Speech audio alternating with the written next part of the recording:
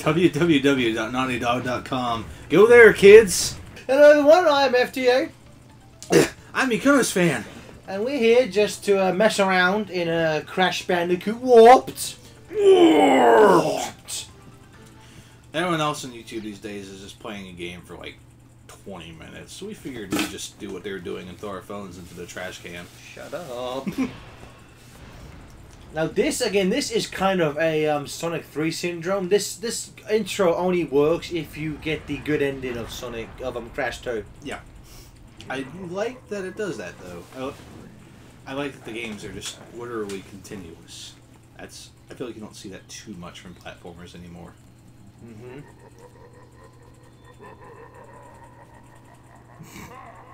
I guess it's just accepted that the polar bear chills with him now.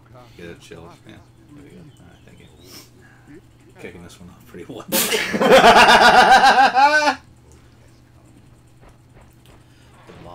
Coco just left her laptop outside, and smart. Yeah, in the last game we had to waste our whole time looking for a battery, and this one she's like, I'll just leave it outside, who cares? If she kept better care of her laptop, we would have had to go to friggin' get the Christmas for Cortex. Yeah. She's taking better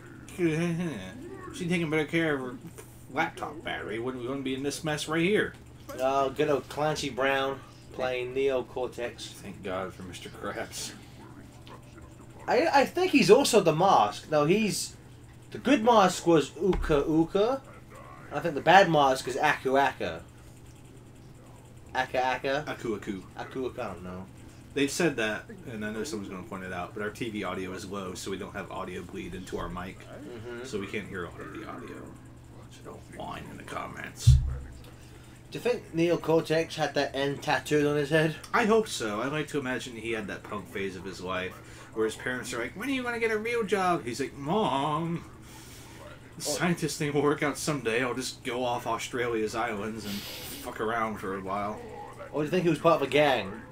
That's like gang signs. I was going to say the in-gang, but I'm sure that could be misconstrued. I like that his jet board from 2 is just up on the wall.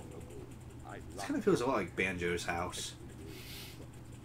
Look at they have pictures of Crash and Coco on the mantelpiece. So here's what I look like, in case you forget. His feather clipped through the door. And we're How'd here. they get there? That's the place where, like... That's like one of our segues. And we're back! Part 2 of Crash Bandicoot 3, and we're back! But at the time of this recording, Chris, you are working through your Crash Bandicoot Limited PlayStation. I've been putting it off pretty well, yeah. Is there a reason why you just weren't a fan of this Crash 1? This Crash, yeah.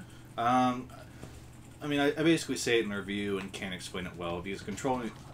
I can't even say it right here. Explaining controls through words is just hard, but like to me, Crash 1 feels kind of stilted, a little unreliable with like jumps, and I feel like the level design is pretty mostly fair, but I don't trust the game. So therefore, by comparison, I think Crash 2 and 3 are much better. Crash 1 also has an absurd gem thing, which I have not bothered with. Yeah. You know what's weird? The facial animation on this puts SA1 to shame. Yeah. It's insane. That's why Naughty Dog's world-renowned, man. They got Cortex's face just right. Fuck The Last of Us, man. They got Cortex's face. Fuck L.A. Noir. Facial animations in this game. You know, in Crash Bandicoot, 3, it's, this obviously takes its cue more from 2. Thank God. Yeah. I would say, though, 3 tends to be the fan favorite. I would probably give my vote to 2. Really? Yeah. Interesting. Why is that? 3 has a lot, like, there's a lot more, like, racing level. There's a lot more of, like... I mean, it is variety, but, like, there's a lot more of, like, vehicle weapons shoved down your throat. Here's a gameplay style we'll use maybe one more time and abandon kind of thing. Yeah. Because that was my issue with Spyro 3, is that it did very similar things. Whereas, here's a gameplay style, we'll bring it back maybe once, and maybe it works pretty well, maybe it doesn't. Have fun. I will say, in terms of Spyro, at least those are just mini-games you can ignore from what I remember. If you're going for 100% completion, well, yeah, I mean, you can't, but yeah, for the most part, like, you can just walk by those in the level, and some dude will be like, solve my riddle, and play the destruction derby, and be like, nah. But for this one, it's like, you know, the games, the levels you have to do, and I'm just like, I don't care for the motorcycle level, the motorbike levels. I don't care for the jet ski levels.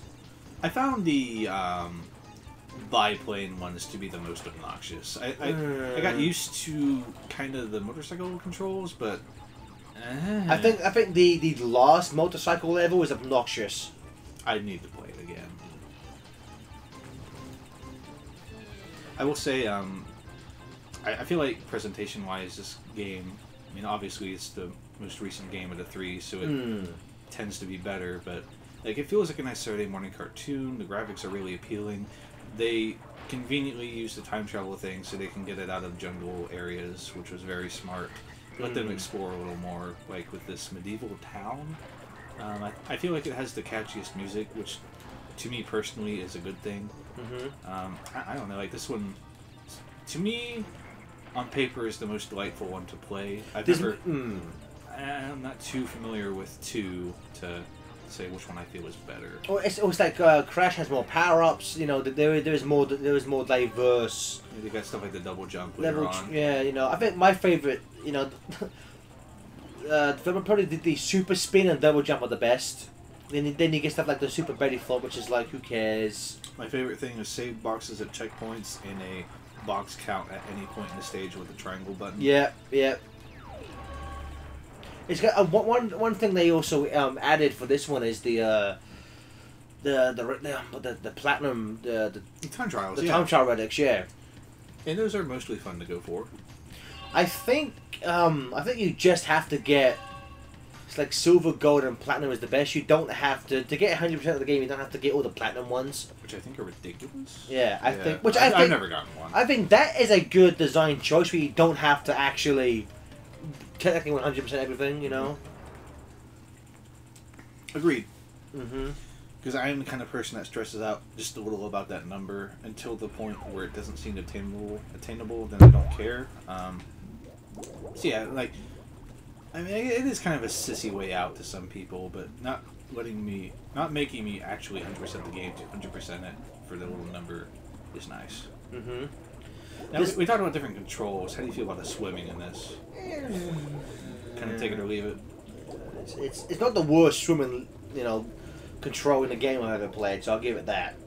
I feel like on occasion I'm dying and it's not my fault, but it's never so much that it sticks out or becomes a negative to me.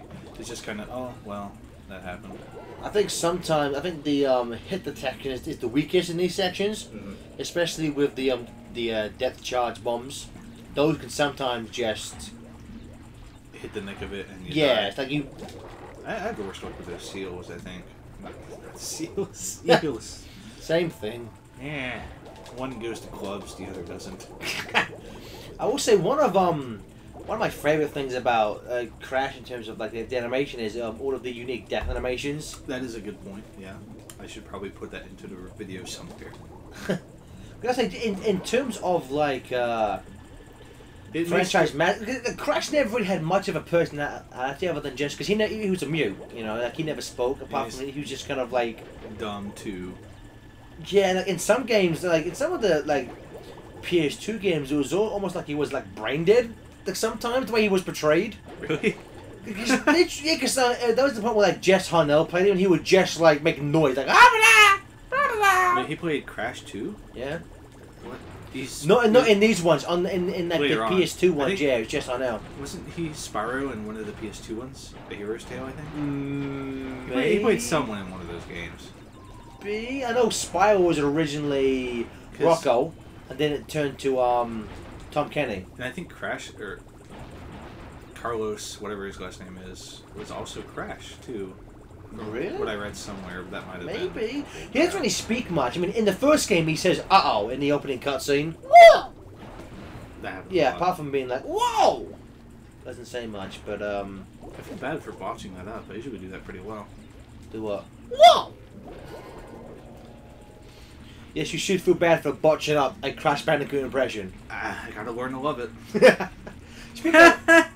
Anyway, we're talking about the death animations. I think that's one of the things that makes Crash stand out. Help make Crash 1 less of a a little more tolerable as I was repeatedly dying, not only from sucking at the game, but... Well, I'd say they're the weakest in one, though. Yeah, but still, I mean... I can appreciate that that was probably one of the first games to do something like that. Yeah, I know, it was, I think, like, Sonic was the first game to give, like, a, a good idle animation. And Crash took inspiration from Sonic, among other things. You know, it's, as famously known, the working title for Crash Bandicoot was Sonic's Ass Game. Pretty apt, pretty apt. Because it was going to be, you know, obviously there were, you know, the spin dash and stuff was taking it from Sonic the Hedgehog, and because the entire game was going to be, most of it was going to be from the, you know, third person backwards perspective, you'd just be standing as Arts the entire time. And that design philosophy is why Right Star isn't in the Sonic racing games. That's such a dumb idea, though, you know. And I think it's also the reason why Kirby wasn't in there, too. Again, a dumb idea. Especially when those games constantly have the characters turning around and waving at you. I know, right? I also think, like, this... I like the Crash Bandicoot dance. This is great. I think in the... I like watching Johnny do it. Sometimes I pull up that video late at night when I'm drinking a little. I shouldn't say anymore. Put on some music, light some candles. Psych! Can I point out... Yeah, I like that. That's a nice little touch. There's something weird in that Entropy. Entropy is... Entropy? Entropy, yeah. He's shown early on as, like, the kind of second right-hand man. Mm-hmm. It's like, oh, this guy's the reason why you're time traveling. But he's, like, the third or fourth boss out of 5 or 6. Yeah. A little odd, but I figured I'd mention it since we probably won't get that far. Yeah, I think in this video we'll just do World 1. And then maybe come back and do other worlds. Yeah. These gameplay style is... I cannot construct the solid stones. Damn it! I should have not gone. I should have gone underneath to get the boxes. Yeah. No gem for me. These are so much more fun than in 1.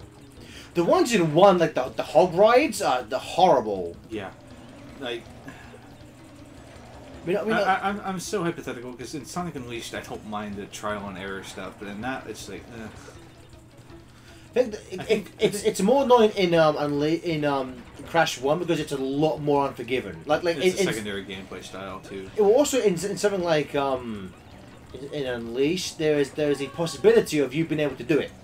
You know, that first go Crash, it's very some of those turns. I'm thinking of like the I think the first hog ride in Crash, like the last section before the checkpoint, it's out.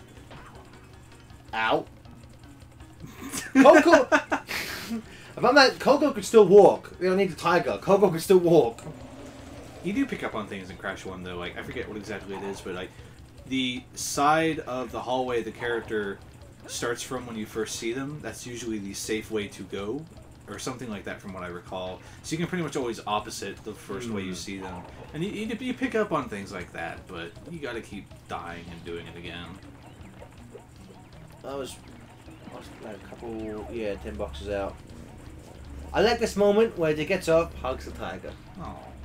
And then it just sits there doing whatever the fuck for the end of time. Which really, like, I get why they brought Coco in, but like they only give her like vehicle levels. Like you don't get to do any platform with her. Someday Bandicoots will get equal representation. Not all coots. Not all coots? What the fuck? There was this not Banjo.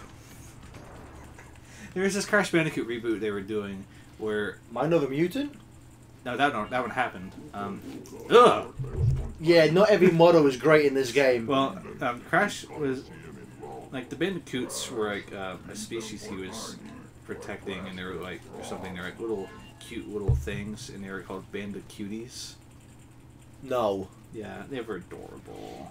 Speaking of, do you think we'll ever get a reboot?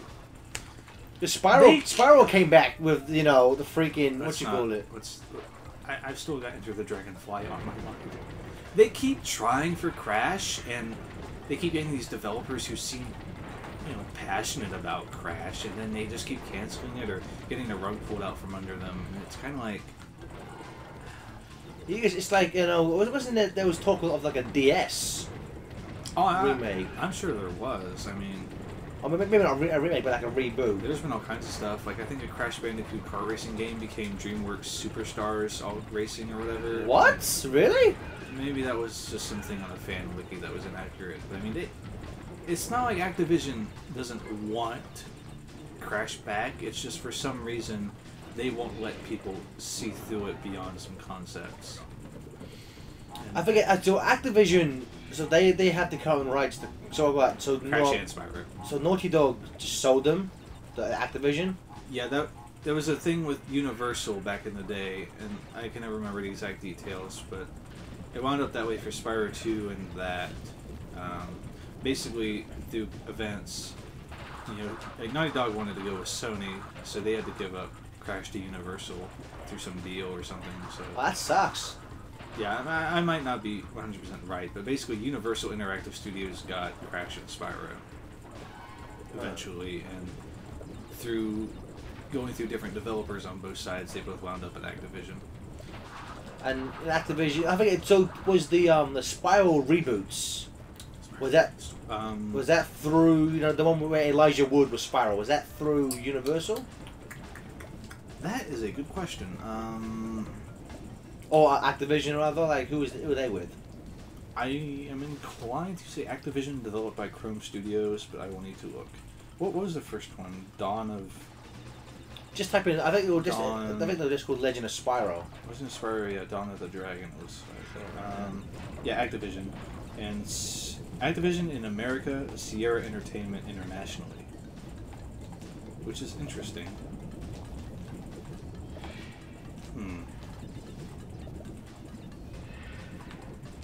Oh, I haven't got the double jump yet. I don't think I can get these boxes, Chris. Square Enix published one of the games in Japan a couple of years ago. What, the Spiral reboots? There's some 2013 game. They probably handled Skylanders then in Japan. Yeah, so like imagine if they put Crash in Skylanders. Why not at this point? If they put fucking Bowser and Donkey Kong in it, why not Crash Bandicoot? That's right. For some reason, that doesn't seem outlandish to me, but... What, Bowser and Donkey Kong in Skylanders? But Crash is like, oh, whatever. Yeah, aren't there like a bunch of Spyro Crash fans who like not happy? Oh, I mean, I'm sure there have been a lot of unhappy Crash fans for a while, but... Oh no, I'm sorry. I'm Spyro fans unhappy with the fact that they used Spyro to jumpstart the franchise, but they ignore him to get Skylander's foot in the door, and now he's just kind of the legacy character you can still scan, but he's not like the focus. And to me, that is a good thing, because now if they want to do Spyro, he's so far separated from Skylanders at this point that you can do that without him being the Skylanders character to kids. Good point. But good point. I don't see them doing that. I mean, we were just... I don't know when we'll upload this versus our Streets of Rage video, but to me, I see Crash and Spyro the same way I do a lot of Sega's franchises, in that they'd be great downloadable $15, $20 games that don't need huge budgets, and you have a gameplay style pre-established. I mean, I guess it didn't work out so well for Crash 4 or Spyro 4, but I mean, damn, there's... I'm not going to say, like, the vocal echo chambers I'm in on the internet represent a lot of people, but I feel like there's enough people out there who clamor for these franchises in their original incarnations that it's worth at least pursuing once, just to know. Well, instead of making things like Mind Over Mutant or Crash of the Titans, was that the other one? That sounds like a pun they'd make. That sounds like a pun I'd make, so they probably made it. Well, so the first reboot they did were those ones. He got like the tribal tattoos and stuff. Were those well received? Those were the Mind Over Mutant ones, right? Yeah, Mind Over Mutant. Were there two rebooted Crashes, or is it just Mind Over Mutant? I think it depends on if you view something like Twin Sanity as a reboot. Well, no, because that's still this Crash and this Cortex. Okay. Then I don't know what all Crash games were, but I guess in that sense there's only been one, which was the two most recent games, the Mind Over Mutant, Crash of the Titans ones. Okay. And were those good? Were those classes good games? Everyone tells me the one where he's connected to Cortex is actually quite good. Yeah, Twin Sanity. That's a different title than the two I mentioned, but yeah, I hear people like that one. I'm interested to play it someday. As for Crash of the Titan and Mind of a Mutant, I hear those are okay licensed licensed kid games, but nothing special. That shouldn't really be Crash games. It's weird to say licensed because, like, maybe I shouldn't have said licensed. Yeah, because like they're not maybe based on like a cartoon show or anything. Maybe licensed quality is a good way to put it, like Rise of Lyric. Oh, gee, that game's amazing. Yeah. So, how are you coming to terms with the water controls for the first time in a while? Because I found it a little more difficult than I remembered as a kid. It's granted I played the game a lot more as a kid, but well, you know, I played this off and on. You know, every couple of weeks I would come and play a few levels because you know this is a big game. I never owned 3. I had 1 and 2, and I played the shit out of 2. Like how I always had 2 and 3, but never 1. Which you know that's the better deal. Yeah, that's the better deal to have in that regard. I feel like the order controls are fine until like you're showing now when you're trying to go for boxes. Yeah, if you're just like blazing through the levels, then it ain't do too bad. Because when you pick up some speed, you know the control still stays pretty good. Mm-hmm. It's just when you're trying to be precise and there's shit like these death balls. Bombs. Yeah, like fine-tune readjustment doesn't work too right here, but yeah, they learned their lesson. There's some stuff like this in Uncharted 1 that works really well. And how did that seagull kill me? It owned that box. You had to ask permission. It claimed it. You stole it, and it killed you. Duh. Are you stupid? What are you, fucking stupid? Does C and Coco stand for idiot? Memes. Oh, the bird's dead. Nice. You killed it. Are they really memes if we invent them? Everything's a meme on the internet these days. Oh, good point. Well, that's a separate discussion from itself, but everything sucks. Everything is crappy. I mentioned it earlier today in a tweet. I really miss when there was only like 20 memes to keep track of. There were like 6 weird cats, a couple weird dogs, and like maybe Rosie O'Donnell. When the only meme was over 9,000, the internet was a much more simpler place. Firing the Lazar guy. Like, yeah. is he in a retirement home now? Like. It was Fire in Malaysia, over 9,000. Man, I just made a hell of an Adult Swim sitcom pilot, but retirement center for old memes. Retirement center for old. We'll get Smoothies in on that. It's just like Donnie owns it. That's where he gets all his meme power from. Donnie's the guy at the front desk. Oh, well, welcome to the meme retirement center. Hashtag me. Hashtag rock the boat. My favorite thing, one of my favorite things ever said about Donnie was we were doing the Banjo-Kazooie stream, and like we were talking, you know, Donnie was there and shit, and there was a thing. It was kind of like a running gag where I kept on telling him to be quiet and shut up. Of course. And she just goes, "Oh, come on, he memes well." I was just like, "That's beautiful." That sums up Donnie, and we all love that fucking guy. That sums him up perfectly. He memes well. That's fucked up but true. There, I memed. 2 more boxes. These are the last 2 boxes, and then I get. Oh, see. Fuck! That's what I'm saying. See, she can still swim. What the fuck? At least when Crash dies, he gets like, you know, he gets like cut in half. At least then his savior acknowledges his beliefs and makes him an angel. Coco just kind of like. I'm done now. Fuck. There is one Crash death where like his he just loses his trousers and like he walks away sheepishly. Like you can still fight, Crash. Sonic the Hedgehog don't need no fucking trousers, neither do you. I wish he needed trousers. He almost did, but then Sega were like, no pants. I just want him in the Sonic OVA outfit that the owl shows off. Those are Sonic's favorite clothes. When the fuck would he even wear those fucking pink shorts, pink shirt, and the backwards cap? Okay. Well, at least in the final issue of Sonic Boom, Knuckles got his OVA hat back for 1 panel. What kind of idiot would wear this? I was really hoping you'd do the same exact thing again. I could if you want. I could go back and do that. Yes. No. I can't bear to watch you lose that gem. If Jonathan was here, you know he'd just start singing with gem songs now. Why would? Oh yeah, it's gem. Me and my friends are Jam Girls. I'm Jam. Jam is my name. I'm interested to see how you do against Tiny, because I found he was a little tougher than I remembered. And I couldn't remember the way I used to cheese the fight either. I always thought you just stood in the corners and everything would run by you. Maybe. But ugh.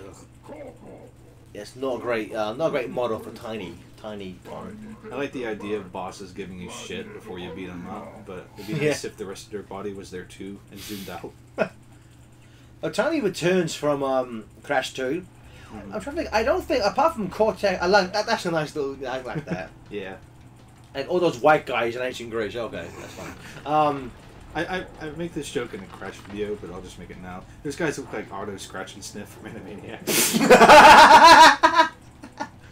Auto Scratch and Sniff. What are you doing here, Crash?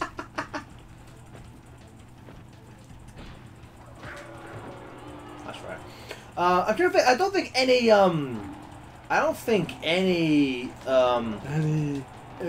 Okay. I don't think any bosses from Crash 1 aside from Cortex return. Ripperoo is in 2. Okay, yeah, he's from 2. Pinstripe in the like manual for Crash 2, you realise that his girlfriend goes off with Pinstripe. Nice. I think some of them came back for Team Racing, but I don't know if you want to count that. I don't think for aside from Ripperoo, but he's like visibly older. Yeah. I don't think any of them come back again. Because it was like the old guy in the hut with the stick. Ripperoo. Papu? Yeah, Papu. It was that's his name, like Papu. This is a good name. I forgot you could spin those lines away. Yeah, that's why I had a hard time with this. Ripperoo, Pinstripe, Cortex. The koala dude. King Koala? King Koala. No, I don't think that was his name. I think it's the guy with the missile in his head. Is he in 1? That's one reason why I have to redo my video, because I thought he was, but the whole time I was thinking of Embryo, who had the corkscrew things in his head. Is he the one who throws the potions at you? Yes. Oh yeah, I like that boss actually. Yeah, I think Embryo was in 2. Okay, yeah, he was. So so I gotta re-record some audio. So I think we'll give it a rest here for Crash Bandicoot 3. But you know, once again we got depressed over what became. But you know what? We'll probably make this a returning series. We'll do a 1 world per video. Oh, we should call it like a Let's Play or something. That sounds dumb. Who the fuck would do that? What, you fucking stupid? I'm gonna destroy your point. Another little detail I like is how Crash doesn't gracefully jump out. He just kind of like gets flung out. Yeah. That guy was standing face, just like. Hey, don't forget, you can save your game without getting 3 Tawna tokens and talking to the girlfriend you're trying to fucking save.